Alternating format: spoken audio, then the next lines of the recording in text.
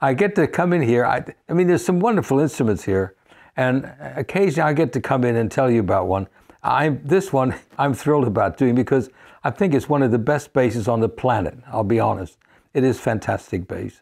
It's just such a pleasure to play. You just put the bow on the string, and this beautiful, there isn't a bad note on the bass, and you just put the bow on the string, and this big chocolate sound comes out. Just beautiful. The G.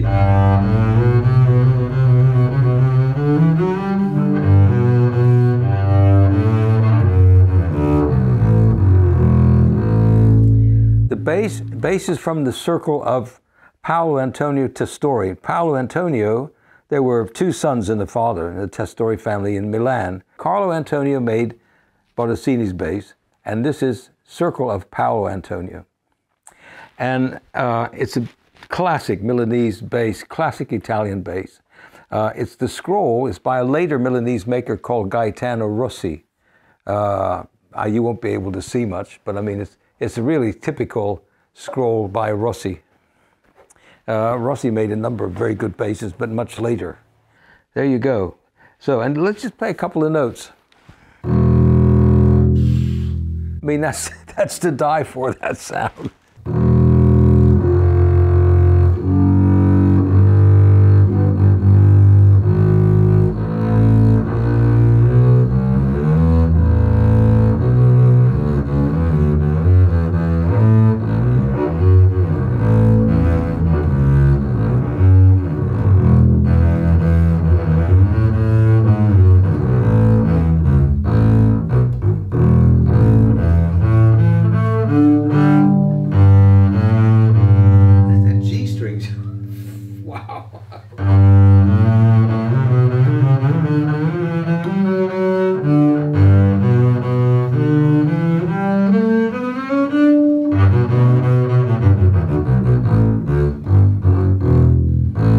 The notes pop.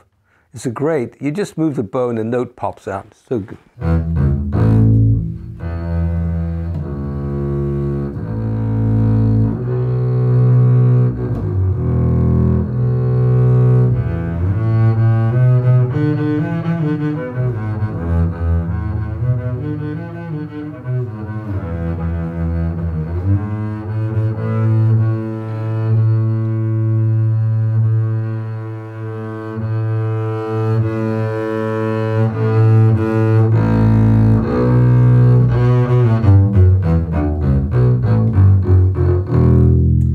It's got a low C on it, doesn't it? Let's see what that does. I don't know how you do these things. I'm still with this old fingering one. Oh, that's just, wow. Now you stick that one down and get a D. Oh, what, wow.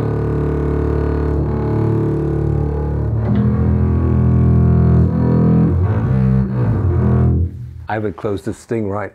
The string is doing what it shouldn't do, something wrong. Let's see. That's better. Some of these young people just go broom and broom, and they've got the notes. I'm in awe. I don't know how they do that.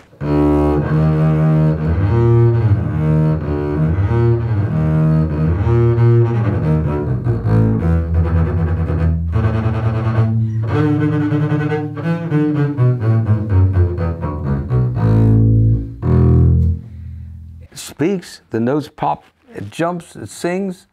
I can't think of a better bass, I'll be honest. Yeah, anyways, it's been fun to show it to you.